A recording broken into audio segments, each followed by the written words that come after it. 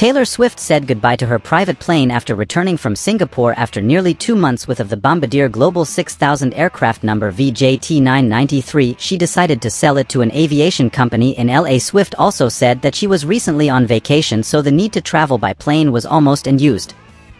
She also added that to prepare for the tour in Paris, she will need a bigger and more spacious plane to be able to carry more people, while the old plane can only carry 16 people.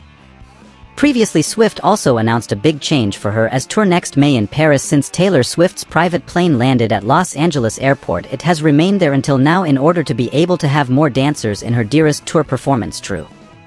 Taylor Swift is set to be looking at a VIP Boeing 757 plane that can carry 30 to 50 people along with additional equipment for the tour. Perform his next year's tour in Paris. The plane has been converted from a passenger plane to a private plane with the most luxurious amenities.